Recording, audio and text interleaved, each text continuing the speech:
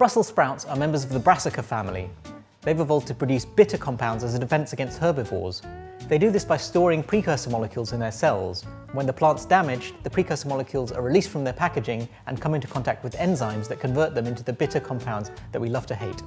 It's no wonder then that around the Christmas dinner table, nothing divides opinion like sprouts. I think they're delicious if they're cooked well, but if you're a hater, there are a few science-based tips that might just win you over.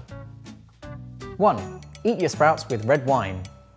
Now, I don't need much encouragement to have a glass of red wine with Christmas dinner, but there was a study that found that eating sprouts with red wine reduced the perception of bitterness in the sprouts. The idea is that the tannins in the red wine make proteins in your saliva clump together, and they may interfere with the distribution of bitter compounds in your mouth. Either that, or you're too drunk to care.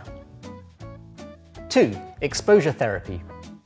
We can learn to like foods that we dislike by pairing them with foods that we do like. In one study, children aged 3 to 5 were given sprouts every day as a snack for 14 days. One group got sprouts on their own, and the other group got sprouts with cream cheese. And then, at the end, all of them were given sprouts on their own and asked if they liked them.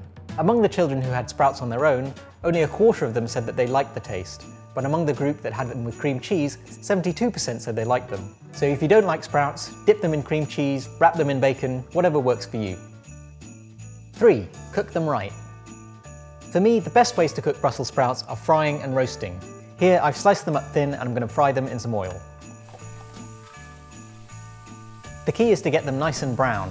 High heat facilitates the Maillard reaction, in which sugars and amino acids react and produce a wide range of delicious compounds. When you get them nice and brown using these methods, cruciferous vegetables develop wonderful nutty and savoury flavours that you don't get from boiling them in water. 4. Flavour enhancers.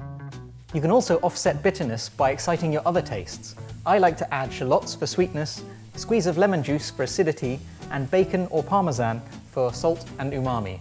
To be honest, these magic ingredients will perk up almost any vegetable side dish.